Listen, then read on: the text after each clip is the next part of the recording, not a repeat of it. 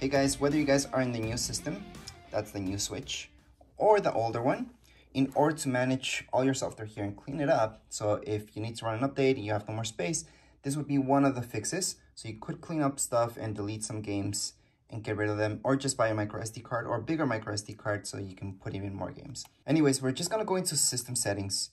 In system settings, we're gonna scroll down until we see data management. Under data management, just scroll down, manage software. Inside of here, you're gonna see what's taking up so much space. So in this case, we're gonna delete some stuff. So for example, I do see that my system memory, I only have 3.7 gigs of free space, which is nothing. So in order to get more space, I do have to delete some stuff. So I'm gonna delete this one. So I'm just gonna tap right there. I'm gonna go on and delete the software. Now what happens if I delete a game that I purchased? Nothing, everything's in your account. I can just re-download this later on if I want to play it.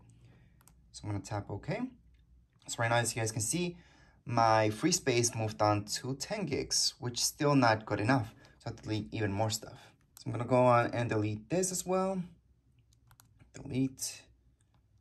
And by the way, this is how you can delete any games. Obviously, there's other ways of deleting. You can actually click on the game itself, but this is easier because you get to see how big games are and how much space they're taking up.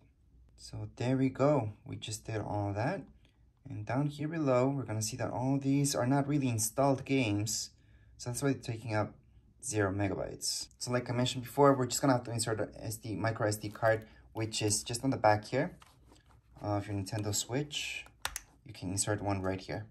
All right, so we got our SD card right here. And what we're gonna do is just insert that in. So this is 128 gigs, which is gonna be more than enough. Obviously, you might not need as much. And all we have to do is just put it in there. There we go. Close this up once again. Gonna flip this around.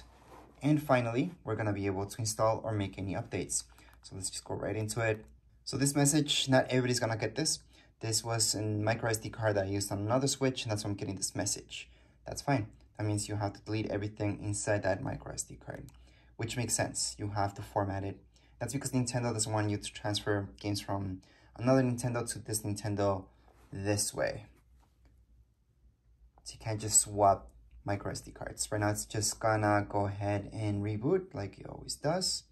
So right now, we don't have to format it because it kind of just did that for us. So what we have to do right now is just go and install anything that we wanted to. So I wanted to run an update on Fortnite. I'm gonna be able to do that right now. So after update, internet, then here we go. It's gonna check for that update and we can just go back.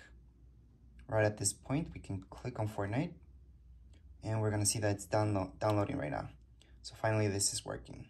If I click on download options, you're gonna see this. Download the software first, cancel download, or just go back. We're gonna go back in this case. So right now it is telling me that it's gonna take an hour, but that's just because the Wi-Fi network that I have it hooked on. So I'm gonna actually change that up and make that go faster. But as far as this video goes, we are all done. Anyways, if you guys have any comments, questions, you guys can write down here in the comments area. Don't forget to subscribe and rate. Thank you.